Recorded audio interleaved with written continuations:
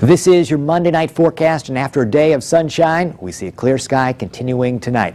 Temperatures will be falling and will end up in the lower 40s as we begin the day tomorrow. Then during the day, on our Tuesday, expect another sunny day. Winds will be picking up in speed, and those winds will bring in some added warmth. High temperatures well above average. We're talking about highs in the low 60s later in the afternoon. By nighttime, a cold front comes on through. It could give us a few sprinkles. You see them show up in northwestern sections of the area by 10 o'clock. Any rain that does show up is going to be rather light and brief. It's all out of the picture by the time we get into our Wednesday. Then on Wednesday, more sunshine, but we will be a little bit colder than what we experience on our Tuesday. So here's a look at your 10-day forecast. Our Tuesday high, 62. On Wednesday, 49 only. On Thursday, a better chance of seeing some rain, 51.